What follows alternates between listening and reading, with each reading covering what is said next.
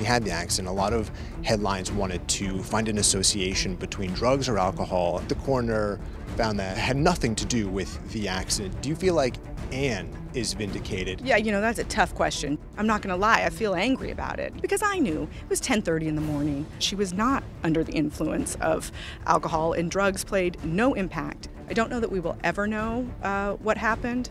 It was a tragic accident.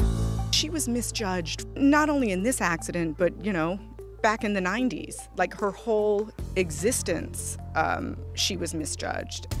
Why do you feel like Anne was so misunderstood? Because she stood up for gender-free love in the 90s. It hadn't been done and took a big hit for it. She didn't do a studio picture for 10 years. She was blacklisted, she was ridiculed, and I always thought it was very unfair that nobody ever circled back to make it right.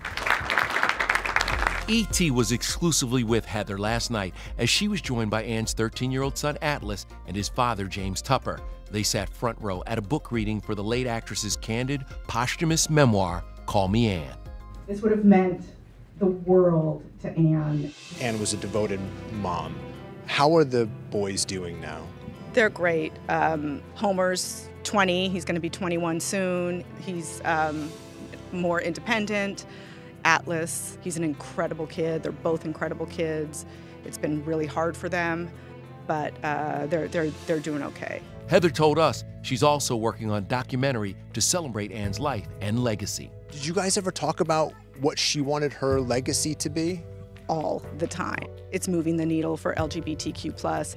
It's living a life of honesty. She was all about spreading love and kindness and truth, and